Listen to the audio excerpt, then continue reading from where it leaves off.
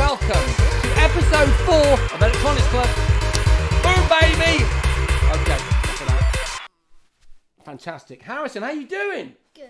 Well, what have you been up to this week in terms of sort of STEM, science, engineering type stuff? Nice and loud. Well, I guess this could be one. I've made like a den outside because I thought, why do school work inside when you can just build a massive den outside? Yeah, he did. He made a massive den out of wood, made a desk, and one of those big sort of balloon, what are they called? Parachutes. They're called parachutes. Yeah. You got it when you were a little kid, didn't you? Yeah. And you kind of little toddlers roll under them, and you make the nice wavy patterns. But Harrison has kept that and turned it into a waterproof roof for a den, which is quite good. That's an engineering type thing. Cool. There are some structural elements. What about this? Because this is one of your favourite books. It's called Cool Science Tricks, 50 Fantastic Feats for Kids of All Ages. And it's all about kind of STEM, science, engineeringly related stuff. I believe you were playing with something on page 54. Why don't you demonstrate? Yeah. It's called the airborne ping pong ball. Okay, cool. So I like it. You need a oh my god. Did I just forget what these are called? Hairdryer. Hairdryer, yeah. Hair and you dryer. need I need a hairdryer. ball. It doesn't have to be this. It's normally a ping pong ball. I think that. Nice and loud, yeah. And you get the hairdryer to obviously turn it on. Have you I'll plugged turn it in? it on to I plugged it in. I think. Okay, cool. I'll turn it on to max. Max, not even messing about. Amazing, Harrison! It levitates. That's absolutely incredible. Wow, that's so cool. Have you any idea, says he, attempting to check out the description in the book, how that works? How does it work? Well, I read that, and it said it was to do with like gravity from the ball that pulls it down. And then the air pushes it up. Two interesting things are happening. The first is gravity. Would you like to do it again while I explain? Have you got the ball or has it gone rogue? I think it's just like... Has it gone rogue? Yeah, it's ran off. Okay, you get it and I'll explain. The first is gravity. As you very, very correctly stated, Harrison, the air produced by the dryer pushes the ball up while gravity is doing its best to pull it down. Both of which you stated. Go for it. Okay, the ball finds the point at which these two forces balance each other out and stays there levitating. And the second thing happening is air pressure. Fast-moving air creates low pressure, and the stream of air coming out of the hairdryer creates a column of low pressure around the ball. The higher pressure outside the column prevents the ball from moving out of the stream, or it doesn't, as he just demonstrated. That's great.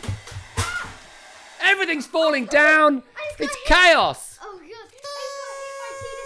Don't worry about it. Great. Science in action. Pop it down there. Yeah, there's a project that we've been working on every week, and it's our Scratch game, which we've been working on quite diligently. I think you're going to be very impressed because we've made leaps and bounds, haven't we? Yeah. Leaps and bounds on our Electronics Club sort of Geometry Dash inspired game that's now becoming a little bit more like a platformer. Should be. Left and right, and then use the space bar. Even harder than the other one. Yeah, it is. I'm just going to switch over to our second camera again so that you can get a good space bar. Oh yeah. Space bar, brother. There you go. It's so hard I can't. Okay, the good thing about this is I didn't put any music on it. How about that, guys? So we've got our Scratch Cat from the last 3 episodes, and that sort of landscape with the clouds and the green hills and all that stuff, and we've made it far more Geometry Dash. You need to click with the mouse to restart the flag and it'll go back to the beginning. But I love the character. I'm really pleased with the characterization that we've made. We need to get some music in there and some sound effects. Double jump and stuff. Say again? You can double jump and other things like that. Yeah, it can. That was another feature that we had to enable. It's been very, very challenging. Can you pause a sec? Jump out of the full screen view, please, Harrison, with the mouse, so we can show everyone at home the code, which isn't going to be that easy to see on this phone, but there we go. There's the code. Sorry, Harrison, just pause there. So you can see it's significantly moved on. There's a lot more complexity there than there was last time. I'm ever so pleased with it. Are you pleased with that? Yeah. We've worked really hard on this, haven't we? That's the code there. If you want to play this game, then we're going to upload it to Scratch, to their main website, the MIT Scratch one, whatever it is, and you'll be able to download it and play with the code and probably make it even better than us. But I'm very happy with that. really happy with that. Okay, good. All right, press the round of applause button. Second one in from the top. That's it. Do it, baby. Oh, absolutely brilliant. So far, so good. Right, so the other important feature that we have on the show each week is that we ask those of you with cool setups to send them in to us. And what I mean by that is the burgeoning world of gaming setups. It seems now that everyone who's into gaming recognises the need to keep a tidy gaming area, which is often a bedroom, which is good for moms and dads at the end of the day, and to take some good footage of it, keep it really cool, put some LEDs in there, accentuate the console or PC that is at the centre of their gaming experience, and share their setup with the world. And that's what we've done. We've got another setup which has been shared this week. Can you say what that says there, Harrison? That's the name of the guy who sent it in. Yeah. Kicks. That's it. Kicks. Yeah. How do you spell it? K-I-C-K? Yeah. Z. They've got a microphone for streaming look. He's got fantastic Razer stickers on the top of his gaming rig there. Double monitors so he can stream and chat and all the rest of it. Nice pair of headphones. Big format mouse mat there. Beautiful. Absolutely superb. What a great setup that is. I think it's an absolute beauty. Look at that gaming chair. That's a cracker, isn't it? Well done to Kick's second one in, please. And maybe the third one out to give him a bit of an air horn as well, because I think he deserves it. We all deserve an air horn, you know, what with lockdown and everything. So, yeah, that's good. So send us your gaming setup. Maybe also your scratch game or your nomination for a scratch game that you like. Yeah. Is that good? Yeah. Bring it in. Ow. Yeah, man. Maybe I was a bit over-enthusiastic with that high five. Yeah. Right, okay. So, as I was referring to earlier on in the week, in the show, we've been building a electronics project using a Raspberry Pi kit, a breadboard and some components, and we've been doing different things with it each week. The first week we did a flashing LED. Yeah. Second week, can you remember what we did? Was it that heat sensor? Yep, heat sensing circuit using a little thermometer sensor. And then we, in the third week, you weren't very well. Your brother stepped in. We made a games controller. You missed out there. That was wicked. We played Tetris, and that was absolutely superb. This week, we're doing something that combines weeks 1 and 2. Do you want to just bring the camera? Do you want to be camera operator?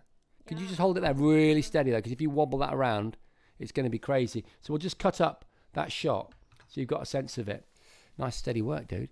So what you're looking at here is the fully assembled project that you can find on maplin.co.uk/electronics club. You're looking at the combination of two projects, the temperature sensor circuit, which is this side here. Maybe you can go in a bit closer there as well. Let me grab it. Zooming in. Yeah, that's that side of the circuit. And then not one of the LED circuits from week 2, but 3 of them. So they're just repeated. Now, I know it looks complicated, but you can see how to build this with really clear instructions that I went through myself to build this with images that match what we're showing you, if not in exactly the same orientation, on maplin.co.uk/electronics club. And I should tell you about those guys. Family run business. I've been a Maplin customer for years. We were doing this project, thinking of doing stuff just for everyone around STEM, for youngsters in lockdown. And Maplin said, tell you what, we like that idea, we'll help you out. You can get the STEM kit that we use each week with the breadboard and LEDs and little buttons and various bits and pieces, as well as the Raspberry Pi and the keyboard and the mouse for cost.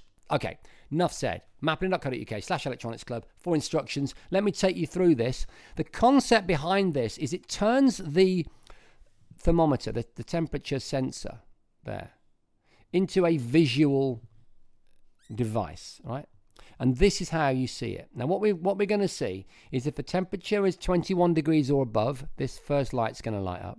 If it's, I forget what it was, 22, 23, I think, the second one goes. I'll have a look in the code in a minute. And then 25, beyond 25, and the third light comes on. It might look complicated, but trust me, it's dead simple. Right, okay. So what I want to do now is show you the code. So I'm going to go to my very flash vision mixer stroke keyboard and load up the code that again is found on the aforementioned website. You just download it. I've whacked it onto a USB memory stick, which you can see there. Look, that's it there. That's got the code on it. All right. So when I bring the code up in a moment, you'll know where it's coming from. Okay, so let's bring that code up, Harry. Yeah. So you go to programming. I'm going to step away from the microphone a second. Hang on. Programming. Down to ThonyPython. It's a weird name, isn't it? So we're using Python for this rather than Scratch, which we've used previously. Going to get rid of that there. Now, Harrison, you're in control now. Okay. I want you to go to load. Okay. Thank you. Okay, there we go. And then you go to it's called thermometer Python, I think. Yeah. Is that right? Boom, boom. And then you run the code, having loaded it off that memory stick. It does a little test on the LEDs, where the first light goes on, and then the second light, and then the third light. And then, cool. if you're over 21 degrees, then what you get is the first light lighting up. Now that I can show you, because that has just happened. Now, if you blow on that, like this, there you go. Second one's lit up. Oh my Because God. we only want it to go to 22 Celsius. We don't want it to go above that yet, which is what the hairdryer would do almost immediately. So now, can you blow on it? Can you do that? Just go for it. Yeah. Do it more, much more than that. Loads more. Keep going. There you go. You've done it. 22. Now, if you get your hairdryer out, go for it. That's the warm one. It's burning right now. Oh my God. So there you go. Yeah. It's boiling. Yeah, the hairdryer works really well. Works Maybe it's brilliantly. overheating. Look at that. Okay, good lad. Should we try the laser? Yeah. Yes, brilliant. That works really well. Those temperatures are going way up there. That's absolutely superb. Well done. Well done, Harrison. But that was brilliant. And that was Electronics Club. We're potentially back here next week. We're not sure. We might be able to squeeze in a fifth and final project in this run. It's only been organised for lockdown. And so it depends what's happening with this crazy situation. But if we're still here, then we will do one next week. We'll make up a project using this same kit. Check out the project details on mapping.co.uk/electronics club. Send us some tweets, send us some Instagrams, search some love. And apart from that, that's it. We'll see you same place, same time. You can press any button you like. Yeah, press them. That's a great noise. Next Wednesday, potentially 4 p.m. Love ya. Enjoy lockdown. Keep it STEM. Keep it geeky.